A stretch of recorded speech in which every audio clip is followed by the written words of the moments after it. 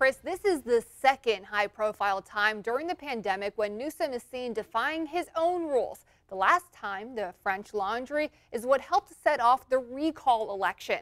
Today, Gavin Newsom said he quickly took his mask off after Magic Johnson asked him for a photo. Just 1 second. But Chris, the videos and pictures surfacing online today paint a very different picture. Magic Johnson posted these photos with San Francisco Mayor London Breed, LA Mayor Eric Garcetti, and Governor Gavin Newsom. Magic was kind enough, generous enough to ask me for a photograph, and in my left hand's the mask, and I took a photo.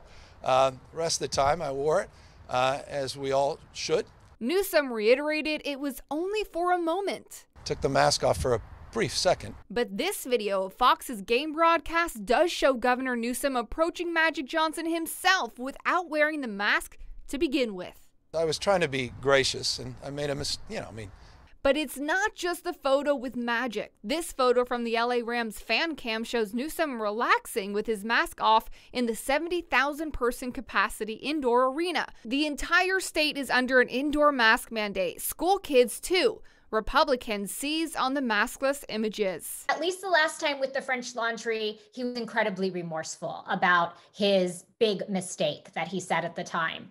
This time, he was less than remorseful. In fact, he said he was just essentially trying to please one of his celebrity friends. But Berkeley epidemiologist John Swartzberg told me the governor's actions have consequences. Whenever our leadership doesn't follow the same public health policies as it promotes for the public, it undermines public health and it jeopardizes the public's health. I did reach out to the governor's office this morning on why the governor's explanation and the videos and pictures do not align. An important note, there are plenty of photos of Newsom wearing his mask too. Newsom has said it several times now. The state is moving to an endemic strategy as opposed to a pandemic one.